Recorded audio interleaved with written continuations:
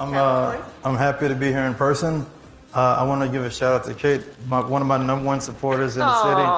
Always appreciate you, fam. It's good to be in person. I see a couple of familiar faces. Y'all probably don't think I'm familiar because I cut my beard off. So many of you might not recognize me, this handsome young looking man when I was walking through. All right, cool. So I got a pretty cool talk that I think is a cool talk. And I think this talk is super important because I think this talk is kind of like the future of where we're going in security for the next couple of years. I think that there's going to be a couple of people in here that if there's going to be some skeptics in here. I'm a skeptical son of a gun myself, because I think that part of the whole cybersecurity and hacker community, and people has been looking at applications forever, and the nature of our job is to be skeptical, and I'm super skeptical. However, I think that all this stuff, I've been a skeptic on blockchain, cryptocurrencies. I just got into smart contracts and researching them. And also, that's the art I drew for I'm doing an NFT collection, funny enough. So that's my art. and so the reason why I got into it, one of my favorite self-help type motivational guy. I'm a big fan of Gary Vaynerchuk. Anybody like Gary V in here? Yes or no? A couple of people like Gary V. Some people hate him. Maybe some people hate me. Some people love me. Same thing. So I identify with him a lot. But anyway, he was talking about how you could raise money for nonprofits and all that stuff, and you could do all kind of different uses of NFTs. When I was growing up, I was actually an artist, and I used to draw a lot. I wanted to be an architect when I was young, and then I found out that you actually got to go to college and pay for school and all that stuff to be an architect, and I was born super poor. I'm from Marlin, Texas. Anybody been to Marlin in here? Couple people? Yeah. So I'm from this small little town. So there's no way in heck I was going to be able to go to college to be an architect. However, I had a second love ever since I saw war games. I wanted to get into computers, and that's my favorite hacker movie of all time. I didn't know that was a hacker movie when I was young, but ever since is that some feedback? No? All right, cool. All right, so ever since I was young, I was like, hey, I want to work in computers, and I love art. And so this is actually pretty funny because this NFT and then blockchain. When I was 18 years old, I went to the military. And in the military, I did cryptography. I was in the US Navy. I did cryptography, signals intelligence, and all kind of stuff. If I told you what I did in the military, I had to kill everybody in the room, and we're not trying to have no violence out here. So this is a little bit of my background. So I'm a tech entrepreneur. About 6-7 years ago, or 2014, I don't even know, I lost count. I started a company. Many people that know me. I sold this company 2 years ago, and I sold it to this company called ReliQuest, and I currently work for ReliQuest. I do all kind of research. I write a lot of malware now. My day job is writing ransomware and trying to bypass stuff and all kind of cool stuff. So I'm doing a lot of code. So it's a cool departure from where I was before. What I was doing as a CEO of my own company, it was a lot of sales and marketing and stuff. Now I'm back to the grind where I just write code all the time, and I'm back on my grind, and I'm hacking. So I was in the Navy 8 years. Again, intelligence community stuff. I was actually very technical at NSA, and I was the first member in the military on a couple of different teams. So I'm really fortunate to have the background that I have. Also, I have patents in cryptography. I've done some pretty cool stuff regarding cryptography and cybersecurity. I have patents in those things. I'm also an author. Some people may know that we did the Tribe of Hackers series. We did 4 books, Tribe of Hackers. And then at the beginning of the pandemic, what I did is I wrote 2 children's books and illustrated them. So the whole art thing has always been a part of my life. The cryptography, funny enough, has been a part of my life. And there's definitely a lot of cryptography in the crypto space and all that. And so I was like, well, I want to see if I can do some art and see if I can sell it and see if I can help people out. So that's what got me deep down this rabbit hole. And actually, my boss, I work for the CTO of ReliQuest. He said, hey, look, people are asking about blockchain security. And so this is like a culmination of everything coming together. So how many of y'all working, any blockchain people in here? Anybody done serious work on it? Have a couple people. So forgive me if I'm going to say a lot of stuff wrong here. And so have patience with me. I just tell people I'm just a dumb country boy trying to figure stuff out. So if I say anything wrong, wait to the end and correct me, and I'll make sure that we correct them. If I'm like blatantly wrong, all right? Don't be ticky-tack with me, you know what I'm saying?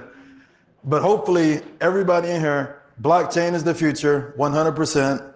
And as security professionals, we need to understand how smart contracts work.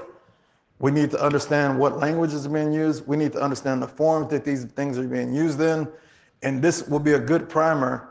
I think some of y'all are going to go, and hopefully if y'all do stuff based on, this is going to be a primer for some people.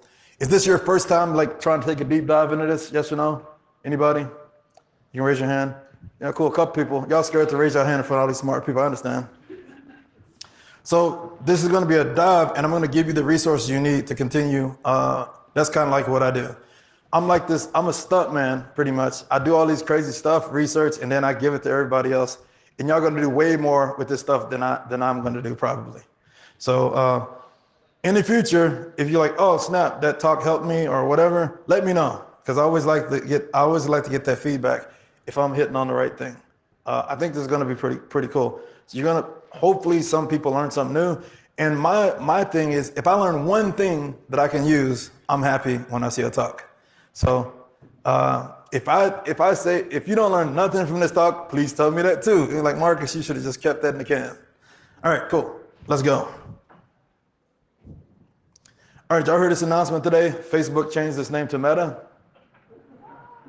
Yeah, Facebook changed its name to Meta. Now, the things that we talked about, blockchain and all that stuff. So this is Mark Zuckerberg announced this today. This is not a joke. This is serious.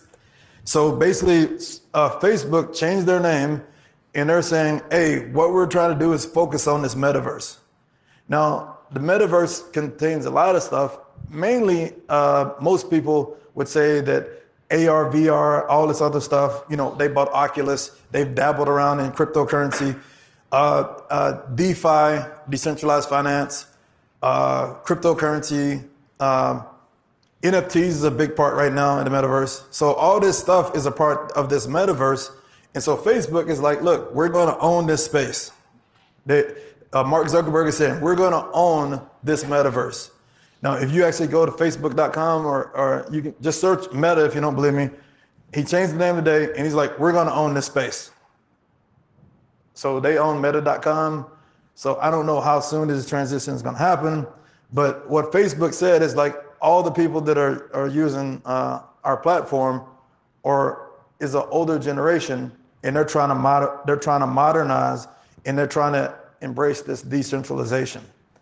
So this right now, this is a big day, and remember this day for the next couple of years, because I think that what's going to happen is everybody else is going to follow suit quickly.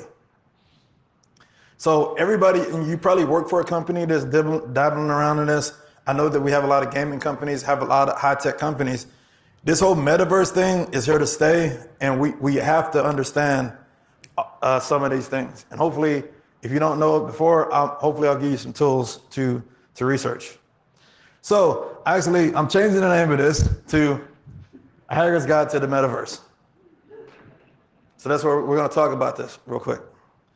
The metaverse means something different to everybody, too, by the way. There's not one metaverse. It's like the internet. There's a bunch of metaverses. Here metaverse, there everywhere metaverse. All right, so again, there's a lot of different kind of metaverses. This right here, anybody read this paper before? I don't see no people saying, yeah, I've seen it. Like this paper right here will give you a primer. Read this paper. This is mandatory reading. This is your homework assignment. This right here, it says security aspects of a distributed ledger technologies. Read this, you gotta read this. It's really good, really well written. It talks about some of the things that I'm about to talk about. And it talks about it way more in depth than I could give it justice for. Is there anybody keeping track of time? Because I talk a lot. So how much time I got? I'm all the way to top hour or 40? Say 45 minutes. All right, appreciate you. See, my number one support in Austin, except for my wife. Don't let my wife hear that. All right, so this book right here is, this is an 80-something page guide, and it walks through everything. So it talks about Bitcoin. Bitcoin, of course, is pretty much the first publicly used cryptocurrency, but I found research that cryptocurrencies, I found newspaper articles back in the 80s talking about cryptocurrencies. The first time I saw cryptocurrency written in a newspaper, it was talking about they were trying to do a European standard cryptocurrency so in Europe, this is before the euro. So the euro is kind of like what came out of all that discussion, like a centralized little currency, but they didn't make it into a cryptocurrency. So from what I read myself, and this is way back when John Major was the prime minister of the UK, and it's pretty interesting. It's this thing called newspapers.com. I actually do crazy, some of y'all OSINT people will probably use that before too. Newspaper.com. I'm like when's the first time people talking about cryptocurrency? And I found it was in the 80s when John Major was prime minister. This paper right here is so freaking dope, and it's going to get you up to speed, and it's going to send you down the rabbit hole that I've been. All right, so distributed ledger technology is like the proper name for it. And I think blockchain and distributed ledger technology is the same thing. Would anybody agree? I got a blockchain expert. Is that okay? That's okay. I'm not messing up yet so far. Tell me, hey, you can raise your hand and say, Marcus, that's not right. And you can correct me so we can get everybody on the same page. All right. So this is the same. So DLT, distributed ledger technology. So basically you have these ledgers that are replicated all over the world. People call them miners. And those miners, they actually make money to participate in this distributed network. There's nodes all over the place. Some of y'all might have your own crypto miners. They are taking part. And so those miners have a copy of the ledger. So it's like a big database and everybody has a copy of it. And everybody replicates and everybody agrees that the data is the data. Now in cybersecurity, the term that we use for that is, there's two terms that we could use for that. The distributed network and ledger makes sure that there's integrity of all the data, right? And it also makes sure that there's non-repudiation. The non-repudiation means if a transaction happened, that transaction is distributed through all the network. Funny enough, blockchain has been existed in cryptography forever. Well, not forever, but a long, long time. When I was, I'm 46 now, and I feel like I'm getting old. But even back then, in cryptography, in many of the algorithms I used when I was in the military, they had blockchain. So a blockchain is similar to a CRC, a cyclical redundancy check, where it's like something spills over to the next sector. And if you mess up any of those segments, everything goes bad. So you can't. It's supposed to be tamper-proof, and we use the terms integrity and all that stuff. Am I doing okay so far, blockchain people? All right, cool, sweet, awesome. I feel like I did my homework for the first time ever in my life. So in cybersecurity, we talk a lot about the CIA triad. There's actually a triad related to blockchain, and they call it a trilemma. But let's talk about this first. All right. And read that paper. It'll tell you about the trilemma. There's governance, security, and there's scalability. That's the trilemma. How do we keep it secure? How do we govern this digital technology? Like, how do we govern Bitcoin? How do we govern Ethereum? All that. And how do we make sure it's secure, right? And how does it scale? That's the trilemma. There's three things that every crypto community worries about. All right, so the CIA triad is something in cybersecurity we worry about. So one of the things that people say all the time is like, hey, The blockchain is like they're public and there's private blockchains. Anybody can have a blockchain. Everything's pretty much open source too, by the way. And that's cool because people can poke holes through it, right? But in the public blockchain, like where people are exchanging money, you can actually look at the ledgers. You can actually look and see how much money, if you know somebody's address, you can actually see how much money they have in currency. You can look at a wallet address and you can see everything in it. Now that kind of spooked me out at first. Like that's kind of crazy. I got to take my glasses off. I started wearing glasses too, folks. I'm getting old.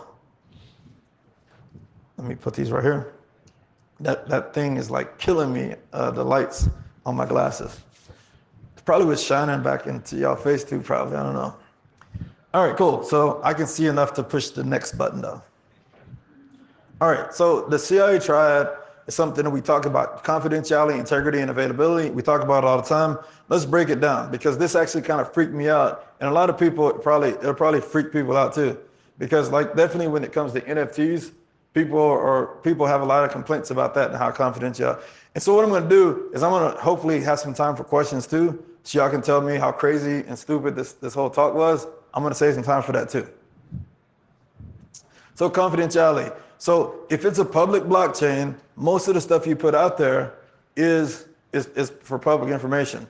There's people trying to do some tokens now where they're embedding tokens in a blockchain and you need some kind of private key PKI situation. So they're trying to do, there's methods that people are playing around with that you can encrypt stuff on the blockchain. In NFTs, there's these thing called unlockable content. So if I buy NFT, so if I bought an NFT of a conference, like if I said, hey, LASCON might do NFTs in the future, by the way.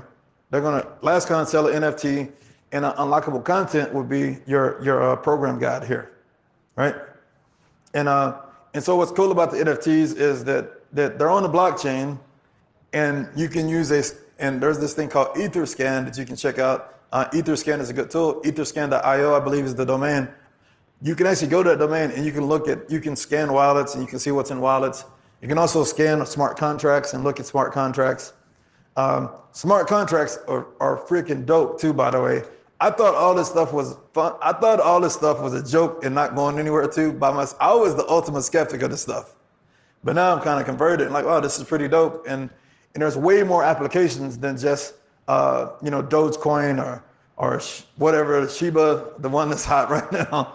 There's a lot more applications in this stuff. And hopefully you're going to see the security applications and we got to help secure this too. So you're going to think of oh, snap, I can use this for that. And you're going to say, oh, how do we secure that? So confidentiality, I think confidentiality is kind of like a reach right now as far as blockchain goes. And I've seen startups say, we have this blockchain technology that keeps your data, secure and like confidential. I'm like, how, I don't even understand it sometimes. But what people do, what happened is, and it's the same thing with AI and ML, people will take some kind of technology and then they'll say, we're a blockchain company that does this, we're an AI company that does this, and a lot of times it's total bullcrap, all right? For sure. Y'all have seen that, right? All right, so confidentiality I think is far-fetched because these public blockchains, everything's public, and you can pretty much see what's in every wallet, pretty much. Integrity of the data. This is super important because integrity and non-repudiation goes hand in hand. And I do like the whole thing about blockchain as far as 100%, like it's pretty dang good for non-repudiation and integrity of data. And that's why financial institutions, any kind of transactional kind of places are definitely 100% going to be using this. And 100% is going to be everywhere. 100%, without a doubt, it's going to be in every bank. It's going to be in every, nationalized banking system, central banking. Everybody is going to be using blockchain for their non-repudiation. I'm confident of that. And I think that there's going to be some legal requirements that force everybody to do blockchain technology in the future. Like when we talk about when we talk about going in and doing like, like search warrants and the e-discovery and all this and stuff like that, there's definitely going to be a blockchain component to that. all right, from the integrity of the data perspective. And then availability of the data, you want to make sure that the data is available. Funny enough, some of these transactions, especially on Ethereum, it costs money to write to the blockchain. So sometimes you want to do a transaction, but there's this thing called a gas fee. The gas fee is how much it would cost you to do that transaction. Sometimes you can actually try to do a transaction that costs more than the value of what it's worth. It's crazy. So I can say, hey, I want to send you $5, but sometimes the gas fee could be high because the network is saturated. Sending you $5 could cost me 20. It's the craziest thing. It's called gas fees. Check it out. And that's weird. And the Ethereum network is working on that, so the gas fees aren't so high. So that's why you have these other. That's why you have a lot of transactions on other networks as well. So gas fees is a big thing. I don't have a gas fee slide, but gas fees are how much does it cost me to do a transaction? It's just like when I go to ATM over here or whatever at Walmart and they're charging me $5 to use their ATM.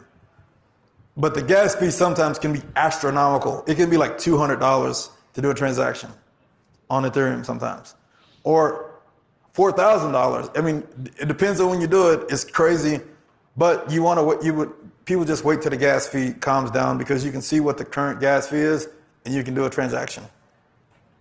So even though sometimes you want to transact, the reason why this is important, sometimes you want to do a transaction and maybe you can't afford to do it. So that funds in that situation, you can't move sometimes you don't have enough money in your wallet to move stuff. So things sometimes won't be available. And also, like, you want to make sure the funds are available as well. I mean, I think there's some availability play in blockchain too. So here's some use cases, right? I think most receipts will be on the blockchain. You know, if you get a receipt from somewhere, like, because people do fake receipts, right? You know, people do that all the time. People go to a fancy place, you know, they go to a wedding, right? And then they like want to bring it back. Oh, I lost the receipt, but they do it like a year later or something. You know, people do stuff like that all the time. So we can see, like, there's a bunch of use cases for implementing blockchain for receipts. Let's talk about smart contracts for a little bit, because this right here, this blew my mind when I kind of fully understood what a smart contract was, right? So smart contracts is code written and stored on the blockchain. So you write code on your machine, and I'm going to give Solidity first. There's a programming language called Solidity where you can write smart contracts in, and you can store that smart contract on the blockchain, and people can run code against that forever. So if we wanted to, I mean, a simple application this would be, I want to build something that is a poor man's copyright or something like that. You know, a poor man's copyright, when I want to say I did something on this date, I would mail a copy of that to myself, right? Something like that. So we can create a smart contract that we upload data to what we call a DApp. They call it a distributed application. It's called a DApp, D-A-P-P. Y'all going to be doing vulnerability stuff on these dApps, right? And the network, they call it the Web3 network is what they're calling it. Web 2.0 is what we're on now. They're calling all this new stuff Web3. However, it's just like a Stripe integration, though, to be honest with you. That's how I compare it. Web3 is like a Stripe integration. There's a Web3.js is a popular library that people use right now they're building apps. And the Web3, what it does is it interacts just like a Stripe integration. That's the best way I could describe it. So Web3 actually can do transactions on all the different blockchains. Is it okay so far, my blockchain enthusiasts? I'm doing okay. All right, cool. So Web3 is this metaverse space, and this is how we transact on that, right? And what a smart contract, I would write a smart contract and put it on the Ethereum network, compile it, put it there, and I can create a DApp, a distributed app that uses Web3, and it can write that to a persistent file share that is and the thing about the whole Web3 thing is that we write stuff forever. So we write stuff on a file share that does not ever go away. There's a couple of different things. There's this thing called IPFS. You can write these files up there and it will put it on a blockchain that this file was written on this date. Now, what's really cool about this is that we can charge money for that service, right? And what's crazy about it is that this smart contract can work to infinity. So that means I write a smart contract right now, put it in the blockchain, and people can do transactions and I can get paid in a cryptocurrency forever. So I get paid for it. When I go away, I leave that to my kids. They get money from this thing. So this is a way to work forever and make money forever. And it's totally decentralized. It doesn't go through no middleman or middlewoman or whatever. It just comes to your wallet. Now that right there tripped me out. I'm like, holy crap, are you kidding me? And then you can write smart contracts to do more stuff. Here's the deal. So whatever company you work for, there's going to be a reason why that they want to do a smart contract. And also there's going to be a reason why that companies will want to get paid in cryptocurrency in the future. Why would they want to get paid in cryptocurrency, Marcus? If you look at it, some of these cryptocurrencies are skyrocketing. Solana, right, is brand new. It's like $150 right now. It's predicted to be worth $1,000. So if I'm a company and I can get that, you see what Tesla announced like a year or so ago. I think it's kind of middle ground now, where they said, hey, you can buy Tesla and Bitcoin. Tesla gets that money, that Bitcoin appreciates, they're making money just by holding the currency. So I think that all companies are going to hold crypto in the future. Why not? Why wouldn't you do it? Why would you put your money in a bank when you can do that? You're going to have money, right? But you're definitely going to, every company, whoever company you work for, you're going to be taking crypto, and you're going to have to learn how to protect crypto, and you're going to learn how to audit these smart contracts. Because what developers are doing, Office Space, y'all remember that movie Office Space, where the developer was siphoning off money until, you know what I'm saying? That's happening right now in the crypto space. There's developers that are developing stuff, and they're writing in code to dump a little bit in their wallet too.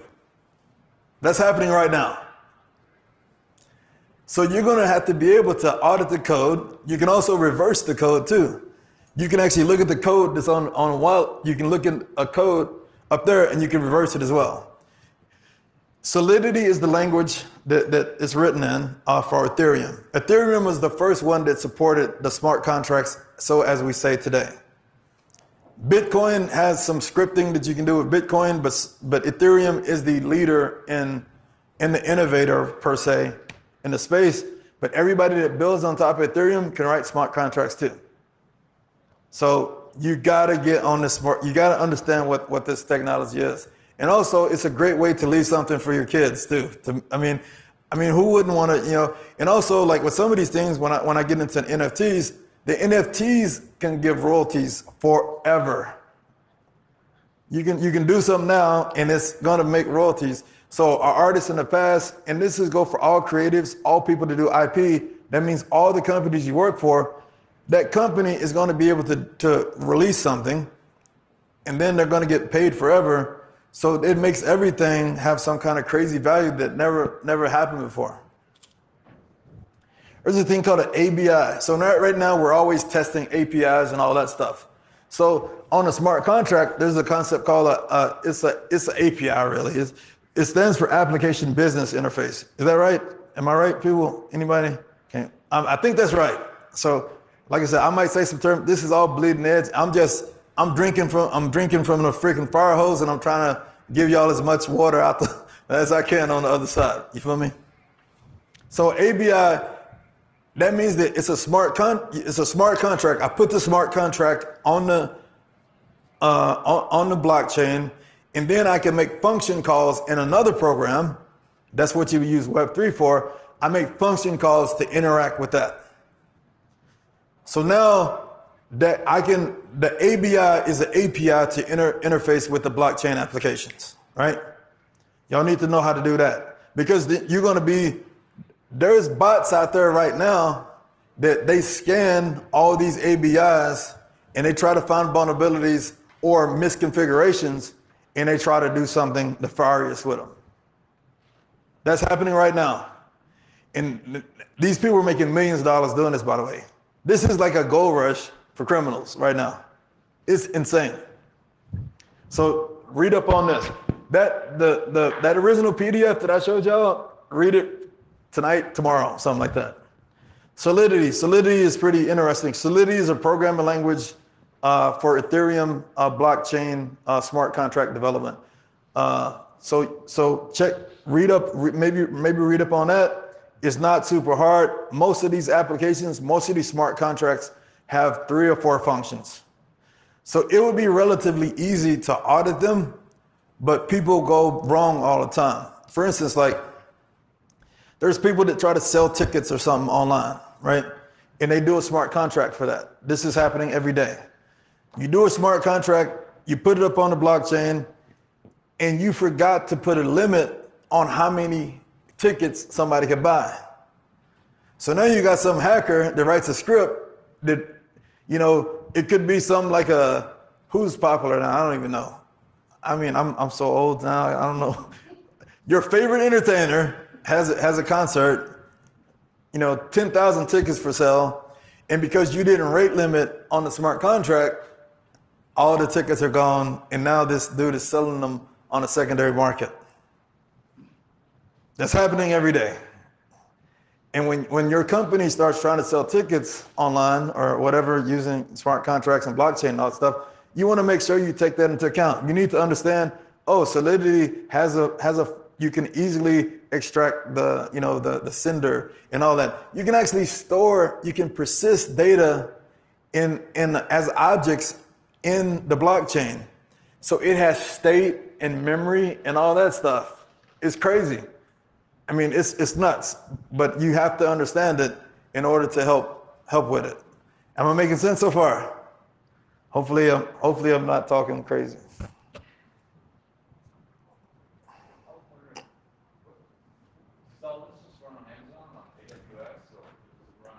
It runs on everybody that's part of the network computer.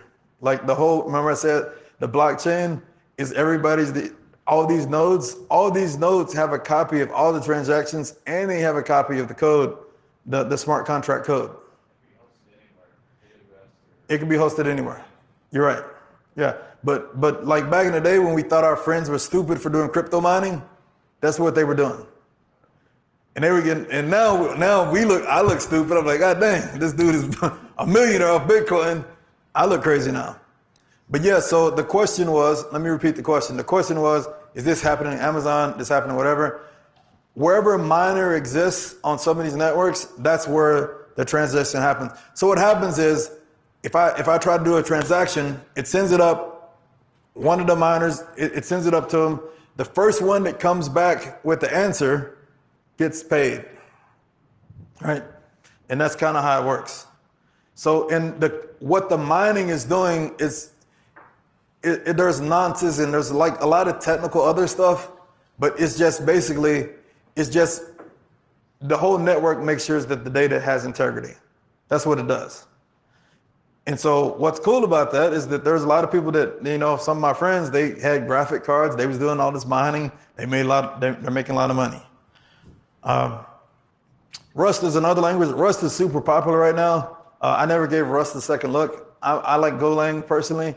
But a lot of my friends are doing Rust. Rust is actually one of the languages that's pretty handy because it's on Solana, you can write a smart contract in Rust.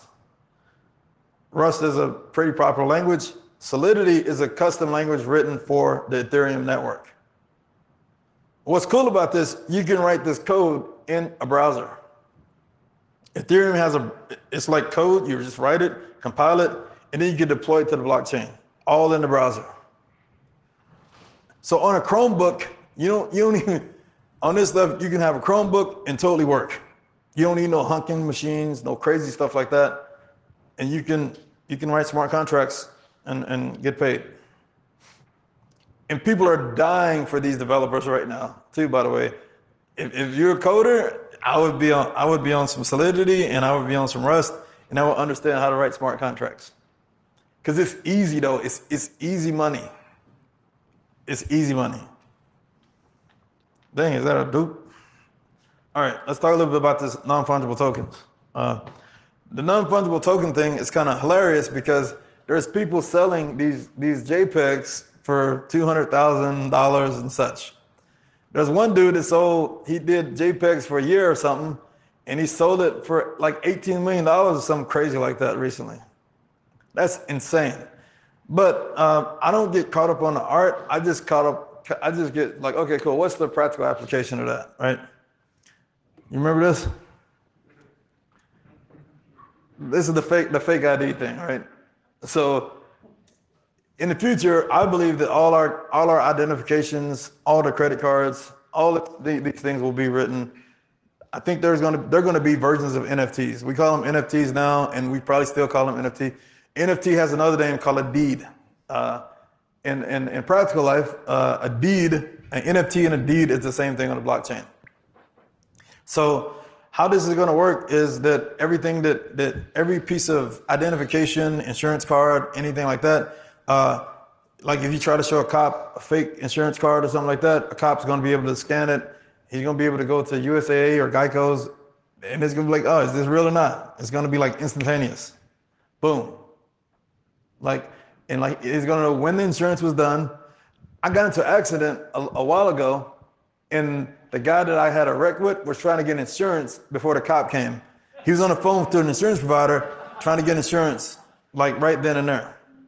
He hit me, didn't have insurance. However, in the future, the insurance company, like, okay, what time did this happen?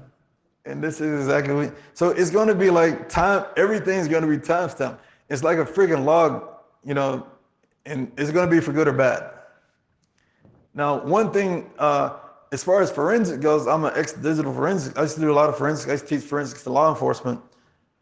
Yeah, so that's why I believe that some of the things you do in your day-to-day job as a security professional, logs and stuff, that's going to be written to some kind of blockchain somewhere. And it's going to be able to be submitted in court better than somebody that's making up logs, or ignoring logs or whatever they do. I think that's what I'm saying. There's a blockchain little sliver for a lot of stuff. Disney, this is big, all right? So big brands are going to be doing non-fungible tokens.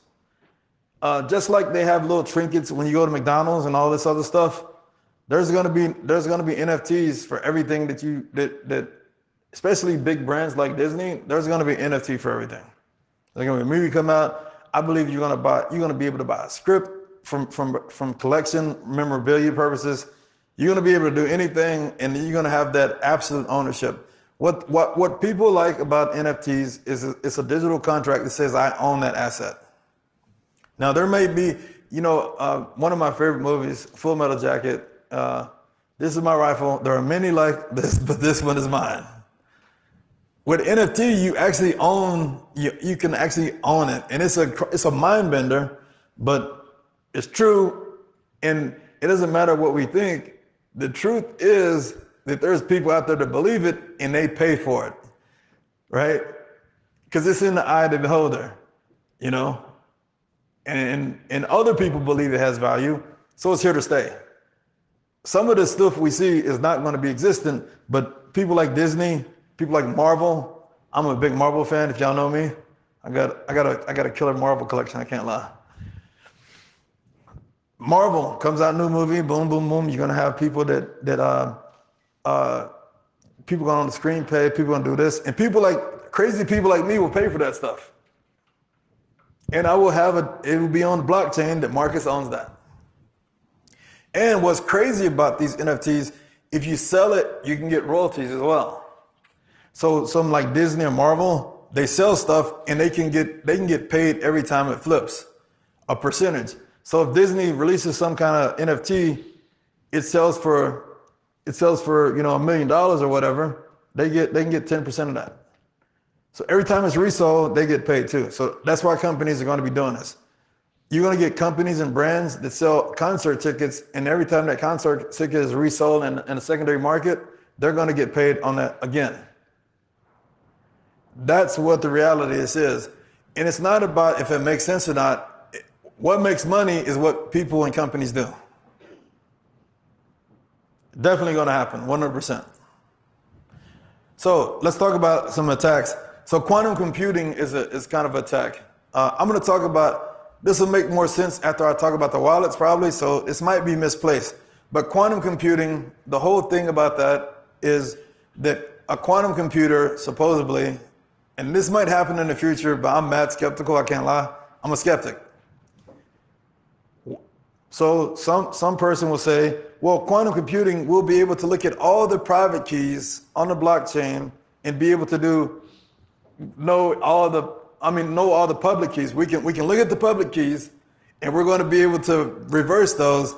And if you have those private keys, if you have everybody's private key, you can extract all their Bitcoin, or you can extract all the Ethereum.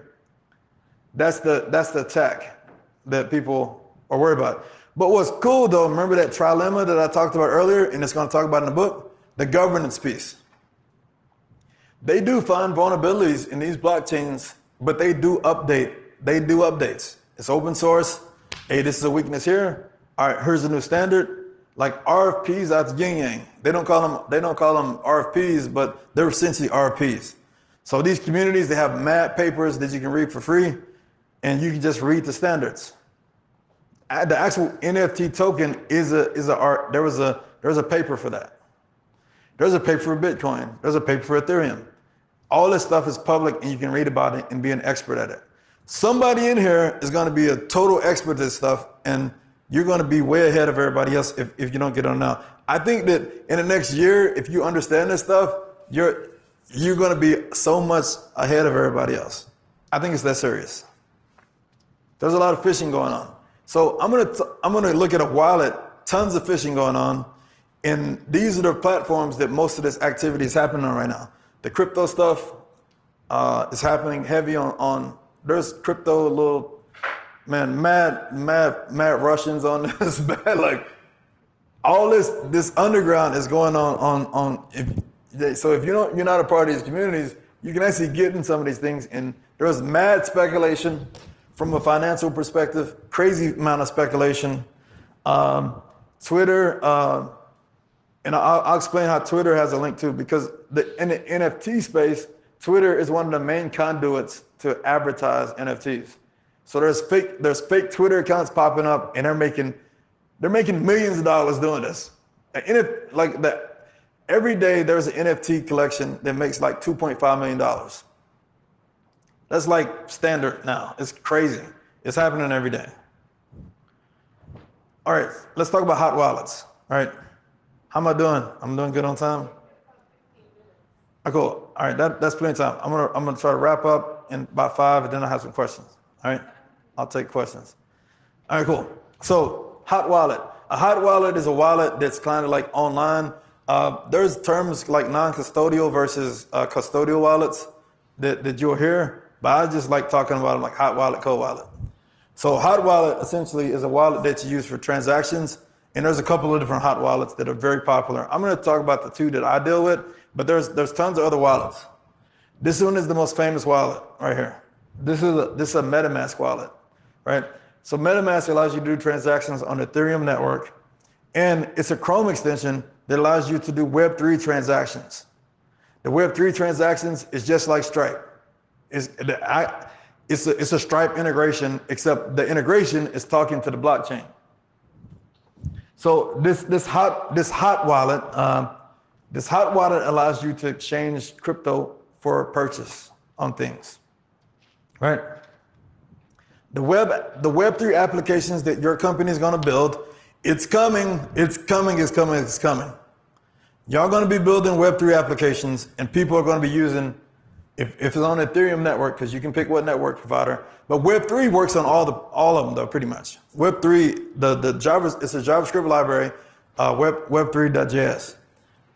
MetaMask allows you to do those transactions. You go to the site, and If you like what you want, if you like it, you can actually buy it with the MetaMask wallet.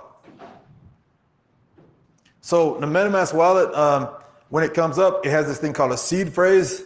The seed phrase is a long, like a passphrase. It's like 24 words or something. And it creates this huge freaking number that serves pretty much as your private key in a roundabout way. That was a technical shortcut there. You can read more about it though. It's a freaking long passphrase that creates your private key pretty much. That's kind of how it works. And so with that, you have a public key, and if people want to send money to you, they send money to your public key, and you can receive it, and you can spend it with the private key. It's PKI. There's another one. So this is what that looks like. It tells you to write this down, because with that phrase there, what you can do, and this is what your customers are going to be doing, and what you're going to do as a consumer, you're going to be able to use that to generate that private key. If you ever do this, do not share that with anybody except for your family, probably. Most people say write it down. There's people, and if the cold wallets work just like this, what people do is they take half of this and they engrave it on a metal plate, and they take the other half and engrave it on a metal plate. There's people in these MetaMask wallets. It's a Chrome plugin. People have millions of dollars on this Chrome plugin. Is that crazy? And if I see that, if you show somebody this, what is happening, a lot of these people aren't technical at all. So these engineers are like, hey, yeah, let's do a project together. And they're like, oh yeah, cool. Can you do a screen share so I can see the art? And as soon as they show this phrase here, they'll do social engineering to get them to reveal this seed phrase is what we call it. Screen capture the seed phrase and totally drain the wallet within minutes. Because the seed phrase creates that private key. You got the private key, you can put it in any MetaMask yourself, and you can transfer it to another wallet. I have a friend who helps people do incident responsiveness all the time. Every day, somebody just lost $200,000. Somebody had lost it. Like, can you imagine that? Like, you're an artist, and all your life work, you've been waiting for this moment to capitalize on this. And like, she talks to people and they're like, I'm about to kill myself. That's serious. I was using this would have paid this. She talked to somebody the other day. I just got married and I was about to buy a house with that money. And then these scammers stole it from me. This is crazy. This is the Wild Wild West. This is the Wild Wild West. And from a security person, I'm like, man, there's people getting affected by this. This is nuts. Like, you know, because we don't, like, $200,000? That's a lot of money. That's a lot of money to most people. And there's also a Phantom wallet. I actually do a lot of stuff on Solana network. Phantom wallet is a very popular and really good wallet. Different network and all that stuff, right? Then there's a cold wallet. So we're talking about hot wallet here. Another hot wallet. So essentially it's in the browser. So a hacker, if they own you, they can find the private key. Or if you start a seed phrase, they can get that too, and they can just put it in their app, and it'll generate the same private key. So if you ever do transactions, or if you have people say never share your seed phrase, never share it, that's like giving people your bank account. Then there's a cold wallet. Cold wallet is something that the private key is stored on an alternative device. So the private key is not, so it's like a little shim per se. And this is what a cold wallet kind of looks like. This is a very popular cold wallet called Ledger. And this is what a lot of people recommend. So this wallet, you hook it up to your USB, and it maintains the private key on the device. So not even your computer knows the private key. Your computer can transact by using the public key to communicate with this device. So your private key is secret, right? But the whole deal is how blockchain works is everything's public as far as what's in the wallet, but people will not have your private key. So that's why everybody, if you're doing these transactions, if your customers in the future are doing these transactions, you're gonna want them to understand cold wallets and what a cold wallet is. And that's the best way to stay protected. Now, this is kind of interesting because a lot of people will probably use crypto, and some people have millions of dollars just sitting on a computer. If you have that, you should transition to cold wallet. Most crypto people are kind of aware of this, but if you're starting to get into crypto, you want to get a cold wallet. And from an enterprise perspective, what's going to happen when you start taking crypto payments? Are y'all going to have a strategy on cold wallet at your company? I know somebody in here is probably already taking crypto payments, but how do you handle that? There's creative solutions that people can share these things as well. So there could be multiple people with access and all that stuff. What's your CFO gonna, what's the CFO doing, right? Who has custody of these wallets? Are you keeping them in a safe deposit box? Or, there's all kind of crazy stuff going on. I'm like, how do you do this? And if somebody gets the seed phrase, say if your employee leaves the company, like pulls a Snowden on you and ends up in Russia, and that person has the seed phrase, guess what? That person can put that seed phrase in a device in Russia and transfer all the crypto out of that, because it's on the blockchain. The crypto is the calculations, should I say, the balances are actually stored on the blockchain. So from a corporate situation, how do we protect, if our companies take crypto payments, how do we protect that? There's a whole lot of money from a protecting, and if you know how to do this and you create solutions to do this and you help protect these things, you're going to be super valuable as a professional. So I want everybody to know this is a big problem, and if you know how to solve it or you can work in it, you're going to be able to, make a bag. I like people making money. You know what I'm saying? I want my friends and colleagues to get better jobs and be able to, provide for their families and all that stuff and do good stuff. All right, hey, I want y'all to check out my art, and I'm actually selling art, and this is not a straight up plug. I'm telling you because I'm actually jumping into the NFT space, and the reason why is because I want to understand what these artists are feeling. Okay, cool. They're doing this big thing. They're putting their art online and they're selling it. And what the process has taught me so much, right? Just me doing this, I've learned so much. I've learned about these blockchains. I've learned about the payments. I've learned about the gas. Everything I'm telling you right now is because I'm going through this process. And that's crazy. So you never understand, certain kind of things till you walk a mile in somebody's shoes. That's why I encourage people, if you're a security professional, learn how to do system administration, learn how to do networking, learn how to do all that stuff. Because if you understand all those things, then you can be able to secure it better, right? I wouldn't have known anything that I'm telling you right now, because what's crazy is I'm going down this thing and I keep on seeing these security things. I'm like, holy crap, that. And then you walk away with like, wow, we need good people fighting this good fight and trying to secure people in this way. And so I started this collective called Metaversible, and we're doing training and all that stuff. Right now it's a collective of cybersecurity people. We're just trying to help people understand and be secure out there. So that's it. That's it. 5 minutes. We got 5 minutes. Ask me anything. It can be about this or something else.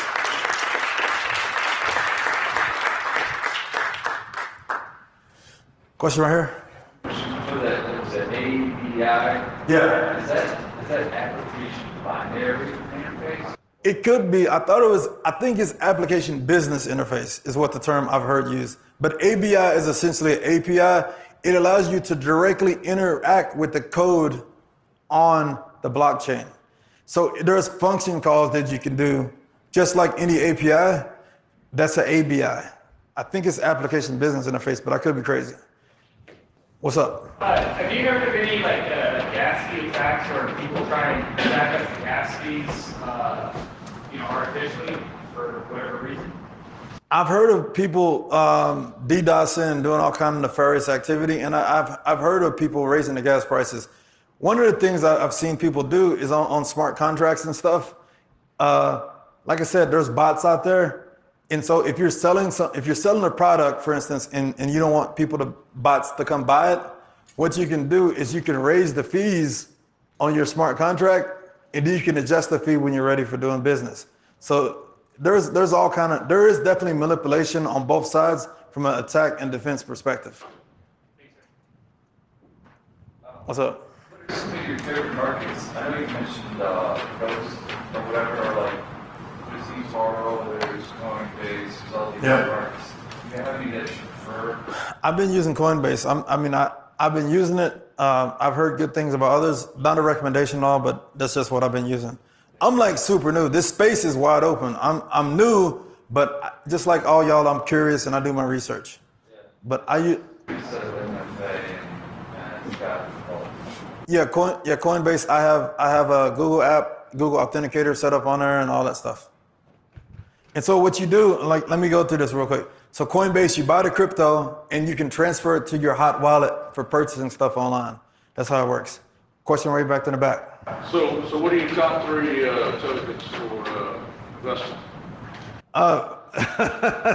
That's a trap. Are you Fed? No, it's the best with you. No, I don't.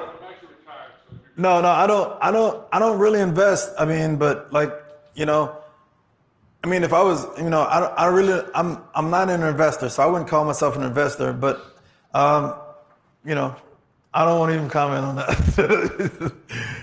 But I appreciate the question though, but I heard people can get in trouble for giving, crypto plays. Hit me in the parking lot. Any other questions? What's the craziest malware you've ever written? Craziest malware. The thing that I've written, and I see it a lot, way back in the day, I wrote a JavaScript keylogger in Metasploit. And I've seen that, and it's in Metasploit still to this day probably, but I've seen people using that same code to do attacks on MetaMask. And I'm like, holy crap, I created a monster. So I created something that JavaScript keylogger, it pretty much injects JavaScript into the thing, and it does it keylogs anything in your browser. So I'm like, wow, that's crazy that I wrote something that's been actively used for attacks. And that's the red teamer's curse, or red team developer curse. The API is the application binary. Is it binary? Okay, good. So binary is the ABI. It stands for binary, not business. No, what is used is for Ethereum virtual machine, and what is actually you write the code in high-level language, like you said, solidity. Yeah. But it's actually stored in blockchain. It's bytecode. It's bytecode. It's That's right. like Java bytecode. It's Yep. bytecode for Ethereum VM to execute. Then you need a translation between high-level language and the bytecode. That's where the CPI comes in. Yeah, you explained it way better than I could explain it. I tried my best. I think we're going to need to cut because we need to set up for the speed debate. Right, so I encourage people to stay for the speed debate. It's going to be fun. And if you're on the speed debate, come up here, please. Hey, I appreciate all your time. Thanks very much for having me again.